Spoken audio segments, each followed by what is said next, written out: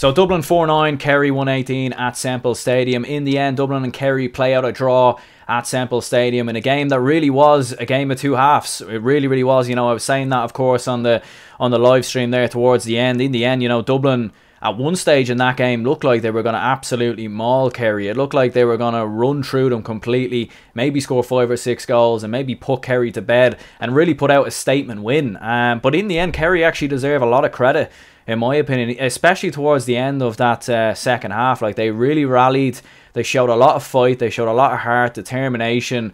And you know, we've seen it before where a lot of teams, when Dublin have them under pressure, where Dublin are going at them full throttle, they struggle and they fall to pieces. And it's a very common theme. You know, we've seen it when Dublin went up against Meath last year in the Leinster final, Mayo, of course, back in 2019. It's happened on numerous occasions. And Kerry, in the end, I think the defense, or the switch by Peter Keane when he brought David Moran off and bringing Ronan Buckley on, I thought was a very smart decision. I think David Moran struggled at times in this game. But yeah, you know, from a Dublin point of view, for a Dublin fan myself, quite disappointed with that second half performance. We were sluggish, we were a bit poor. We seemed to kind of just take our eye off the ball, and it was complacency, in my opinion, that really cost us there. Because it's not like it's not like we don't have the experience. It's not like we don't have the players. We've done it 100 times before where Dublin have a lead, they manage a lead and manage a game. But for whatever reason in that second half, we just seemed to just really struggle. And Kerry overran us in the midfield. They were pressing us high up on kickouts and kept turning us over.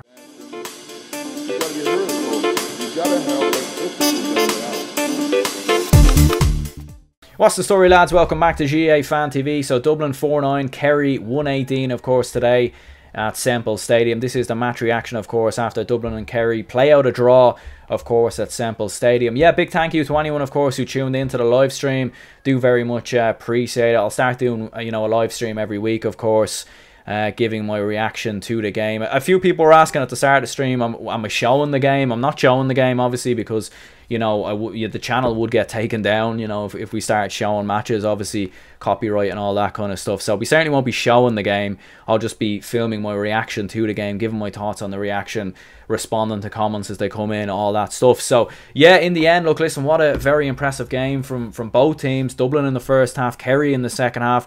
You'll see the teams listed there on the right hand side. So for the Dublin side, they made 2 late changes. Mick Fitzsimons came in for Johnny Cooper, Sean McMahon came in for Darren Mullen, and for Kerry, Jeremy O'Connor came in for Jack Barry. Some decisive moments certainly in this game. In the first half, Dublin were cutting through Kerry with ease. Kerry were set up defensively. They had a lot of men behind the ball, but they were struggling. They were really struggling. They were doing very well in the half-back line area, in my opinion. They were preventing Dublin from scoring points, and I think that's one of the reasons why Dublin only hit 9 points in this game.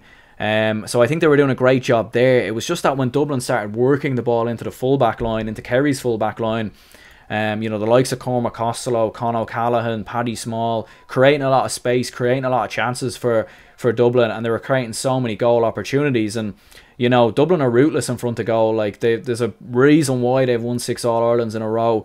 They're so, they create this, you know, the goals that they score a lot of the time are the same kind of goals you see 100 times, where they work these little triangles, they get into the square, and then, you know, either Dean Rock will fist it maybe into Con O'Callaghan or Cormac Costello, etc., you know, and Paddy Small involved as well. And that's kind of how a lot of the goals came. And Con O'Callaghan took his goal brilliantly well. Man of the match for me. He ended up scoring 2-1, I believe it was, in this game. Just a really, really impressive performance from him. Cormac Costello hit 2-3. You know, missed a couple of frees early on, and you were a bit worried. Was he, you know, was the confidence maybe getting to him a bit, maybe after the 2 penalty misses, of course, last weekend? But impressive stuff from him, and he could certainly nail down that position ahead of Dean Rock in the future, in my opinion, because Dean Rock is certainly getting older, and I do think that's what Desi's trying to do.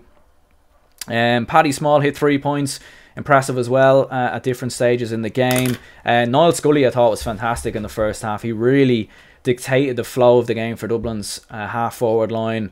He just does so much, Niall Scully, and he doesn't get the credit he deserves sometimes, because he, you know, he's not a flashy forward. He's not going to score you 3, 4, 5 points a game, but he does so much work for the team, and he very much epitomises, you know, how well Dublin have done in the past couple of years. Tom Lahiff was brilliant. I was surprised to see him go off. I don't know if it was an injury, but I thought he was doing a brilliant job in midfield. Brian Fenton, 1 or 2 lackluster passes at times. Maybe not his best performance in the second half. And as for Kerry, like, you know, David Clifford hit 1-6 in the end. And in the first half, he struggled, you know, at different times. And I thought Kerry struggled massively. But you've got to give Peter Keane a lot of credit, funnily enough. You know, we were criticising him at half-time. We were saying, why are Kerry set up so defensively? What are they trying to do? But, yeah, in the end, they rallied massively. They started overturning Dublin in the midfield. They started piling the pressure on. Dublin started struggling more and more. Whether it was complacency, I'm not sure, because there's no lack of inexperience in that Dublin team. They've won multiple All-Irelands. They've won 6, 7, you know, they've won 6 in a row. They're probably going to win 7 in a row. So it's not like there's a lack of inexperience. It was just maybe complacency, took their eye off the ball a little bit late on in the second half.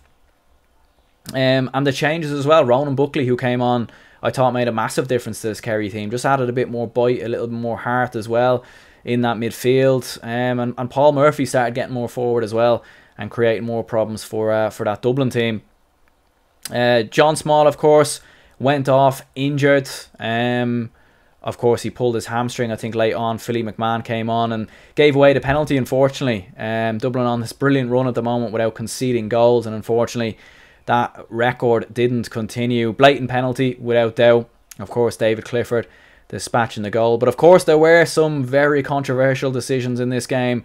Dara Moynihan, of course, scoring that goal right at the end of the first half, and the referee pulled it back because of this very bizarre advantage rule, where the advantage is not being played, essentially, and the referees are being told to call it back. I don't understand it. I don't know who makes these rules, and it's very infuriating. And look, I am a Dublin fan, and I obviously don't want to see Kerry score, but that was a goal. Like, how can you call it back for a free and disallow the goal? Like, it just makes no sense. It really, really doesn't. I mean, it's a free. It's a goal. Like, it's a goal. I just don't understand that whatsoever.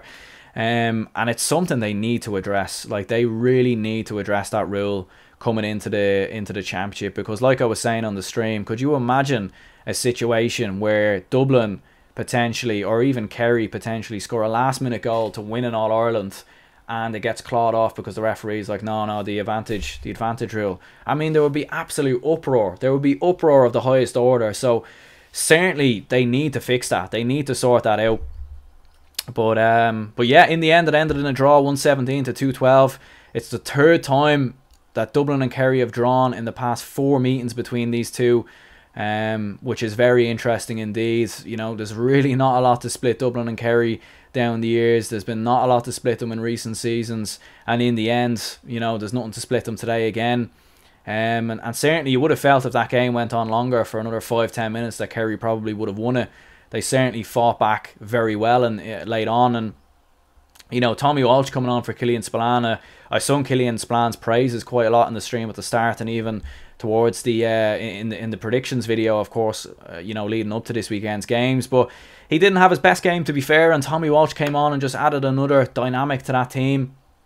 And he was brilliant. He was fantastic for Kerry in that game. So yeah, in the end, of course, a draw. Dublin 4-9, Kerry 118. So the Galway and Roscommon game is just finishing up at the moment, so we'll see how that goes. But in the end, Dublin and Kerry leave themselves in a great position to potentially go on to a league semi-final. And like what I said before, I think this will be the first of 3 meetings between Dublin and Kerry this year. I think they'll play in the league final, and I think they'll play in the All-Ireland final as well. So yeah, do leave a like and subscribe if you haven't already. Do very much appreciate it. If you haven't seen the stream already, do go back and have a look. And yeah, you know, very much appreciate all the support recently. So yeah, have a lovely week, and I'll catch you for the Waterford and Limerick game a little bit later.